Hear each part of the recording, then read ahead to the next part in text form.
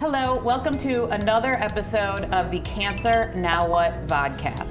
I'm so excited to welcome two very important physicians in our community treating a type of cancer that is very important to us here in Arizona, skin cancer. I'm excited to welcome Dr. Justin Famoso, board-certified radiation oncologist with Arizona Center for Cancer Care, and Dr. Ramin Fathi, board-certified dermatologist and mohs surgeon with Phoenix Surgical Dermatology Group.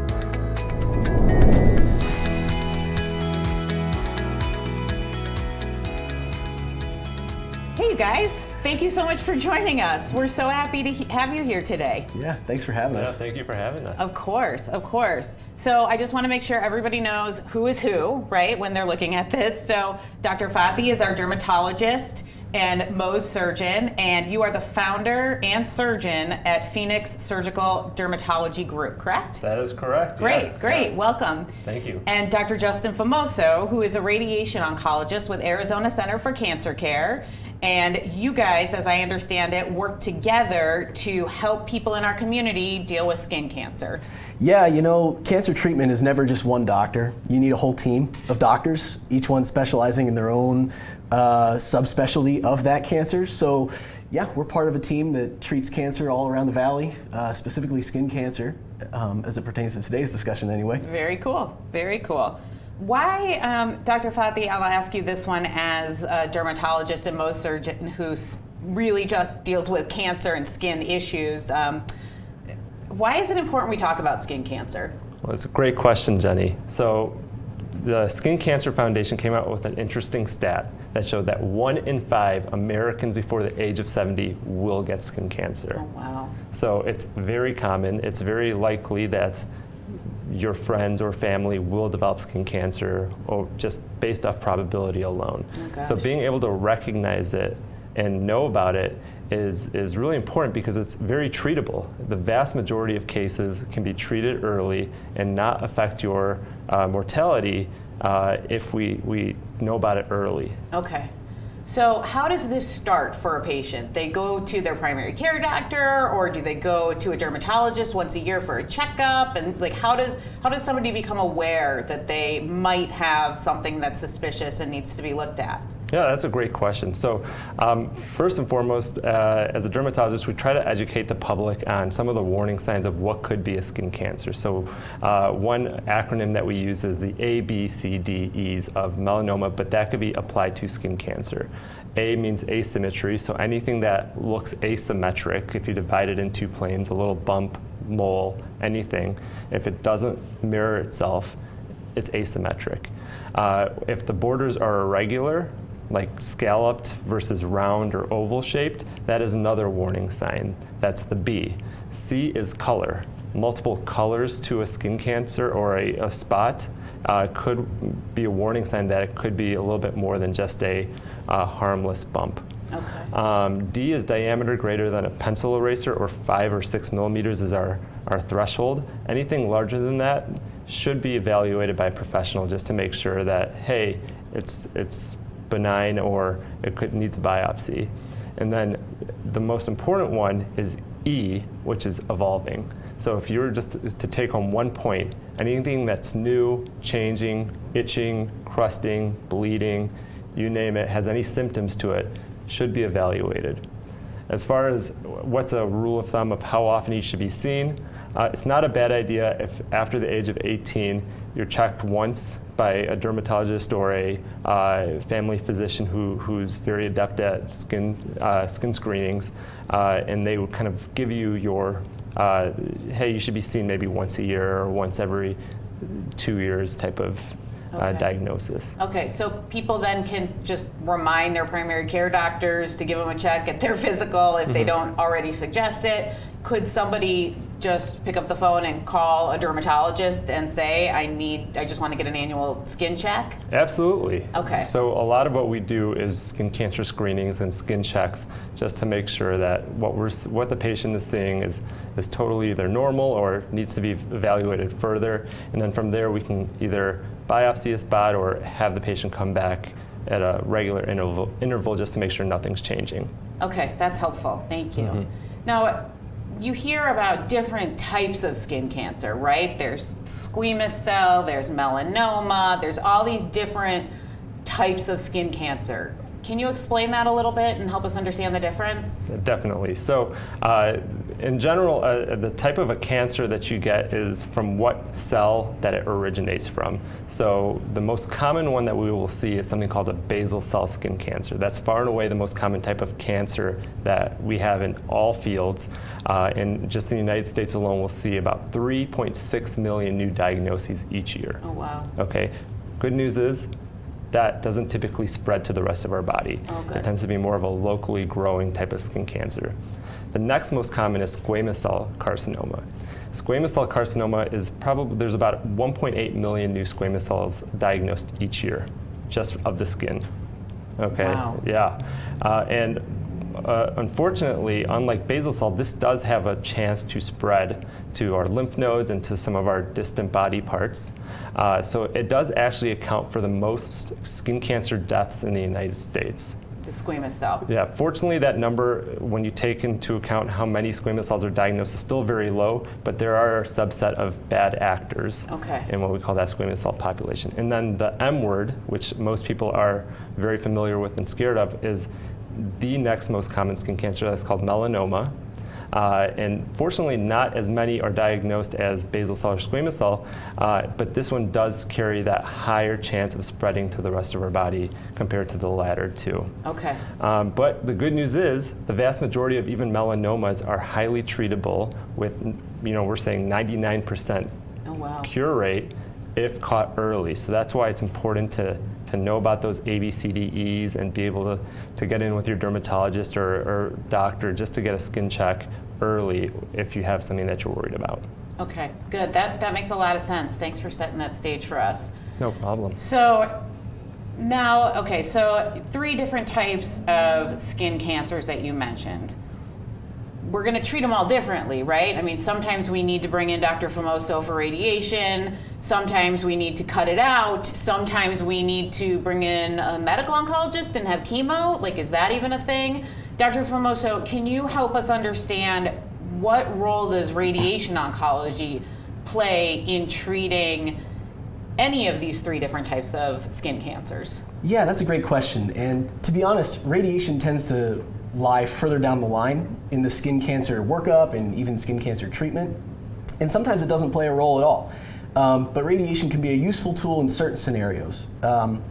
First and foremost, it's important to get a biopsy. So if you see a skin lesion, then it's really important to get in to see Dr. Fathi so that he can take a biopsy of the tissue, which a biopsy is basically just a removal of some of the cells of the skin, look at it under a microscope and describe exactly what kind of cancer this is. Once you know what kind of cancer it is, then you know how to treat it. And the treatment for each cancer varies based on multiple things like size and depth of invasion, and if the cancer has gone to your lymph nodes. There's a whole algorithm that we have to work through in order to figure out, okay, how do we take care of this cancer? But normally, if it's an early stage skin cancer, then something like surgery can be a one and done type treatment. Radiation can play a role there if needed, if the cancer is, say, too big for surgery, or if it's a spot that can't be operated on, or even if a patient can't have surgery, then radiation can play a role. But another way radiation can come into play is if, after surgery, if the cancer was a high-risk cancer. In other words, is the cancer likely to come back? And in that case, you could think of radiation as playing almost like a sterilization role. So the surgeon gets all the cancer, it was a great surgery, cancer's completely out, but there could be a cancer cell that is living beyond the cut line that we would never know was living there. And in those scenarios, we're talking about, some form of radiation treatment to kill those cancer cells that we don't honestly know if they're there or not, but we know that there's a risk of them coming back. So. Oh, okay, that makes a lot of sense, thanks. So how do people know that their doctors are communicating, right? Like, this is a really important question because so many times, you guys are with different groups, you're in the community together, but how do you make sure to always stay on the same page when it comes to treating one patient and one cancer? Mm-hmm. Well, who wants to take that one? I guess I see the patient a lot first before I send to Dr. Famoso. Okay. So that's a great question, and it's one that I think is important to empower the patient. The patient should be empowered to ask questions. Hey, do I need chemo? Do I need radiation? Do I need imaging for this skin cancer? And your dermatologist and Mohs surgeon should be able to answer that question for you. They should be able to say, hey, here are the facts, here are the statistics, this is your skin cancer. Most often, surgery alone is all we need. You should be okay, but that's not a bad idea. This was a little bit of a higher risk skin cancer. Let's call Dr. Famoso and get his opinion on it. Now I'll tell you, there's plenty of times where I'm not sure, and I'll send it to Dr. Famoso, and I trust his judgment to the point where he's not the type of guy that tends to over-radiate things. So it makes me feel comfortable where I can send it to him. That's huge. And he'll tell me, well, I think we're good here. Here's why we should do radiation, or here's why we shouldn't do radiation. So having that type of collaboration and having that trust in each other, that makes me comfortable to know that when I send my patients there, we're getting really good care. Oh, that's awesome. Yeah. And I always tell my patients, we're literally connected at the hip. With modern communication, we can use encrypted text messages, we can phone call, and we're literally just 2 seconds away. This isn't the old days where we have to send a fax and then wait 5 hours, and then a fax might come back and it might not. You don't know if the doctor even got it, and maybe a nurse threw it away, whatever. Yeah. Now I just text them. Exactly. We have encrypted, patient-protected, HIPAA-compliant text messaging systems where I just say, hey man, I have a patient who has a strange skin lesion and I'm not a dermatologist, I can't make that diagnosis. Would you like to just take a look at it and tell me that everything looks okay, or if not, can you take care of it? And within 5 seconds, Dr. Fathi reads it, sends a text back, and literally, phone in our hip, we're connected at the hip. I love that. Yeah. That's huge, because I was just going to ask too, it's like, you think about when you go to the doctor, how many people work there and how many different lines of communication are going back and forth to different specialties in different offices. So I love when I get to hear, and that when our audience gets to hear, that physicians are texting each other about my care. That's important to me, right? So keep doing that. That's good. Okay, so there are dermatologists, Dr. Fathi, that are dermatologists, and then there are dermatologists that are also Mohs surgeons. Absolutely. Can you explain, because I know you're both, right? Can you explain, is that like an added specialty? What does that mean that the patient can get from you? Is it okay if they go to a dermatologist that's not a Mohs surgeon? Help me understand that. Yeah, so all dermatologists who are board certified are adept at detecting and diagnosing skin cancer and doing that procedure that Dr. Famoso mentioned, which is a skin biopsy. So all board certified dermatologists should be able to do that with a very, very high level of competency. After residency, dermatologists can choose to do an additional 1 year of training in a fellowship in Mohs surgery. And we have an overarching group or organization called the American College of Mohs Surgery, which has it's pretty much our oversight committee that says, hey, you need to do for this year this many number of cases under the direct supervision of a leader in the field. Okay. So the number is 650 surgeries under the direct supervision of someone who's considered a leader in the field. Okay. And then from there, you're considered to be a fellowship-trained Mohs surgeon. This October, we're actually now going to have our first board exam for Mohs surgery, so you can actually look out for board-certified Mohs surgeons. And during that time, our training encompasses dealing with all types of skin cancers, especially high-risk skin cancers that require multidisciplinary care, and knowing how to navigate that multidisciplinary field. That's kind of where some of the complicated cases come into play, is that multidisciplinary aspect, and then doing the advanced facial reconstruction to hide the scars or the big, large holes that are left from some of these big cancers, so they're not disfiguring. Yeah, I was going to ask you about that too, because a lot of times I've heard that patients who need to have Mohs surgery or have cancer surgically removed, sometimes the plastic surgeon has to come in to help fix some of that scarring. There's some things that on the face I know that Dr. Famoso can treat that won't leave as much of a scar as the surgery might. Sometimes that might be appropriate.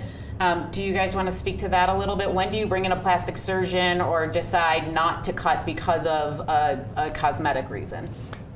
Yeah, so great question. So I think a lot of that comes down to the comfort of the fellowship-trained Mohs surgeon who's doing your procedure. Okay. So if it's someone who's done a lot of skin cancer reconstruction in their training, they may be able to handle most of the stuff. My general rule of thumb for my practice is if it's something that needs general anesthesia and I don't feel like I can keep the patient comfortable, then I endorse the help of someone who can take them to the operating room, whether that's an ear, nose, and throat doctor or a plastic surgeon. Additionally, there's another type of test that we sometimes run called a sentinel node biopsy, where I can't do that under local anesthesia. And that procedure has to be coordinated with the repair as well. So in those situations, those special circumstances, I will endorse the help of a head and neck surgeon or someone who can do that biopsy and also go ahead and do the reconstruction at the same time.